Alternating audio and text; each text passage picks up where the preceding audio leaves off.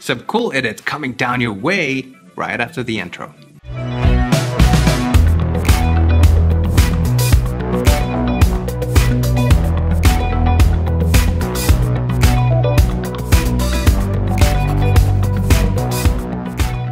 Hey, what's going on YouTube? My name is Mo and I'm back with another exciting tutorial. Now before we start, by the time you're watching this, I'll be in London. So if you're around that area and you're kind of free, let's meet up. Hit me up on Instagram. Let's have some coffee. Alright, back to the tutorial. Special thanks to Oscar who provided these awesome photos.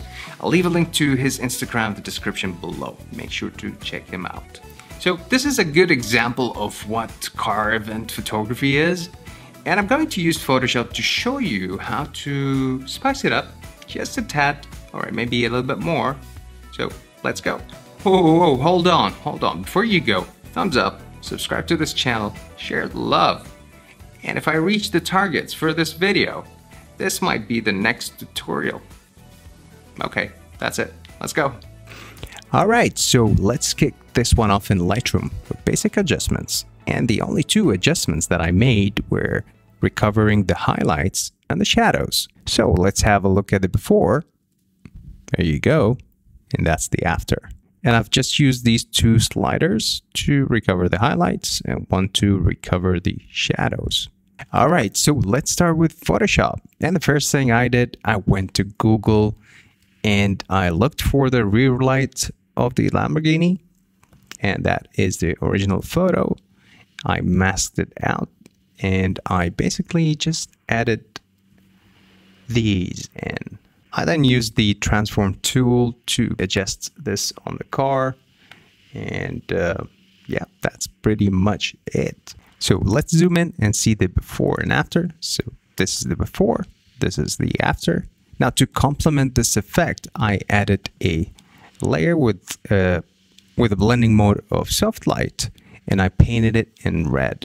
So let's see before, and this is the after. Very subtle, but it adds up to the effect. I then dodged and burned the car using different techniques. So this is for the dodging and this is for the burning. And if I would remove the mask, this is how it looked like. And I selectively started dodging and burning the car or areas of the car. It's easy and straightforward. I'll leave a link to one of my videos explaining it in the description below. Now I tried adding the channel mixer, and I think if you've been following me along, this is one of the things that I do. I desaturate the photo and I then bring back the colors to it selectively.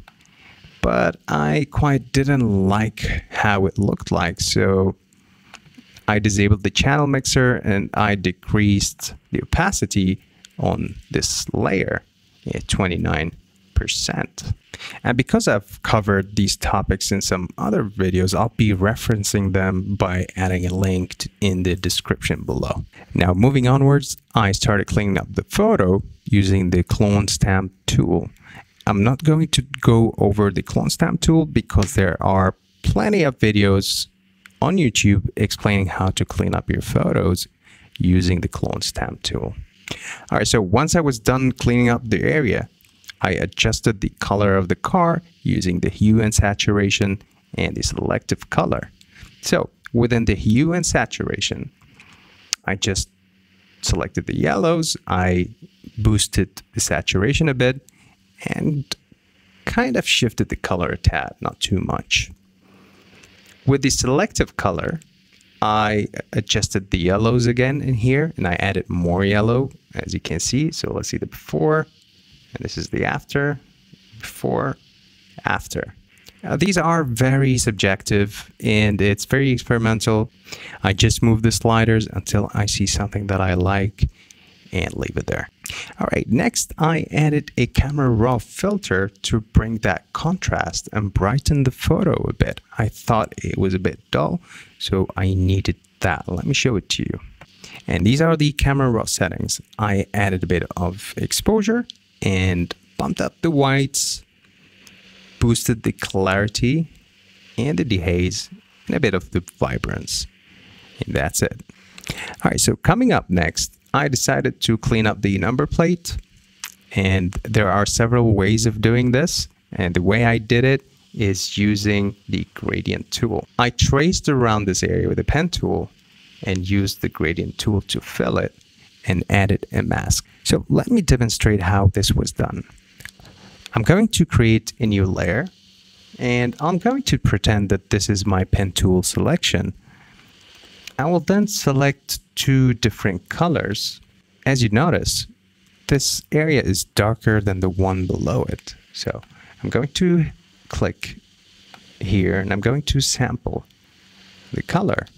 And I'm going to switch the background or the foreground. I'm going to select another color. And there you go. So now we have a sample from dark to bright. I'm going to use the gradient tool and I'm going to hit shift. So I have a straight line and release. So again, shift, drag, and release. Now this looks cool. But what's the problem with this? It looks a bit fake because it's so clean. We're going to add a bit of noise. So I'm going to noise, add noise, 1%. Let's see the before. This is the after. I don't know if this is something that you can see on your monitors, but I do see it. It adds up a bit of noise, and that's perfect. Click OK, and that's it. All right, so next I noticed that there was a reflection of a Porsche down here. And I decided to play around with this technique and I painted that area. And this is a technique that we use to get rid of reflections that are really hard to remove. The technique is pretty simple. I'll select a brush, I'll sample a color from an area, and then start brushing. Now, Alex has an amazing video that covers this topic. I really recommend you go over and watch it. I'll leave a link to it in the description below.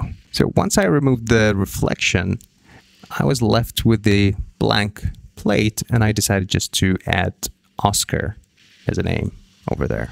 Oscar deserves it because, well, he provided the photo.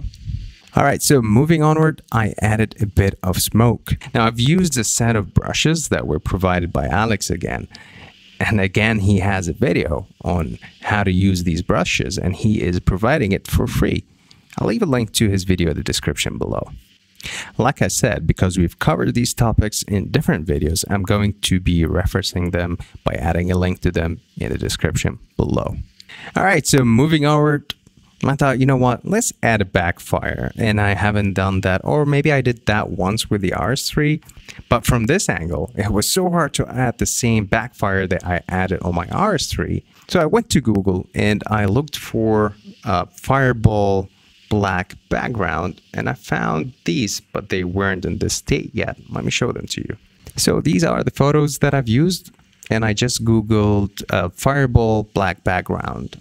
The reason why I wanted it in black background is to set the blending mode to screen and that removes the black portion of the photo. But you can see in this photo, it doesn't look the same. So let me show you what I've done. So this is the exact photo that I used. And I'm going to set the blending mode to screen. But now I do have a fireball that is static. And to add motion to it, I added a radial blur, like so. So here are the radial blur setting, the amount of 33, zoom as a blur method, and perhaps you can keep this at best. Click OK, and it's going to transform this. And there you go. We added a bit of motion to the flare or the backfire. All right, let's go back to our layers. Once I added the layers, I added an adjustment layer and it's a curve just to brighten up that fireball a bit. And then I added another curve just to brighten the portion under the fire. I then added a blank layer and I painted in with orange just to add that kind of effect as a reflection of this fireball on the car and on the ground. So this is the before and this is the after.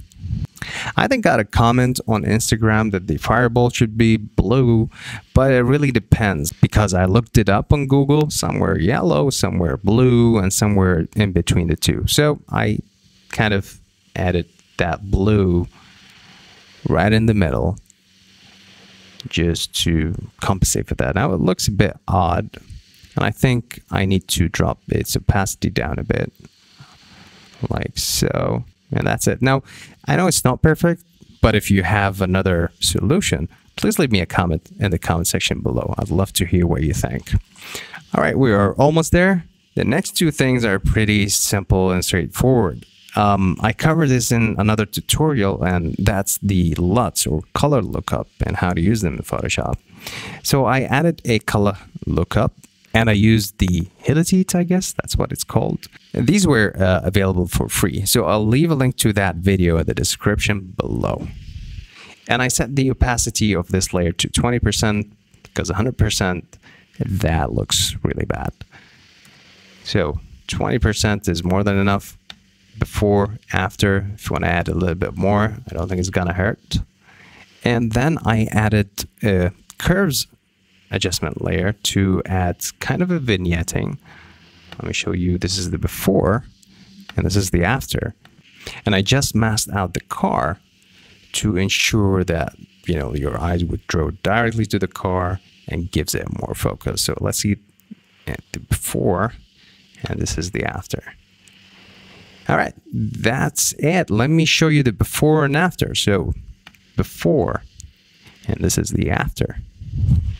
And that's pretty much it. We've reached the end of this video. Now, I'm looking forward to seeing you in London.